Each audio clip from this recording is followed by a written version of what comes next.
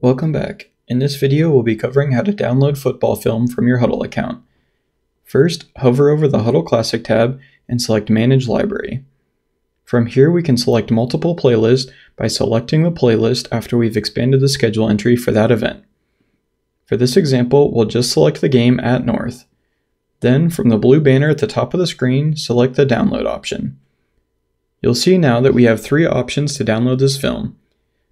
First, we have multiple files per playlist, which is best used if you ever plan on importing this back to Hudl. This will make sure that each clip is its own video file so that you don't have to re-clip the video once you've uploaded it back to your account. Next is a single file per playlist, which will play the game straight through start to finish in one file. And lastly is an exchange file. This is best used if you're going to import the film into Exos or DV Sport. In this example, we'll download multiple files per playlist and select Include Breakdown Data in the download.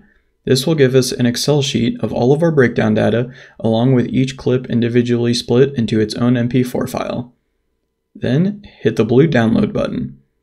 We'll now see at the top of the screen that we get a green confirmation banner.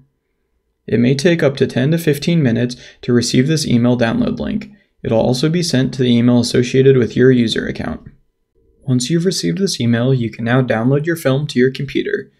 First, click on the link, and you'll see the video begins downloading to your desktop. Be sure to click on this link within 14 days of receiving the email, otherwise the link will no longer be active. At that point, you will need to request a new download. This is the best practice for sending film to maybe a college recruiter or someone outside of your Hudl account. Once the film is completely downloaded, click on this icon to open up the film on your desktop.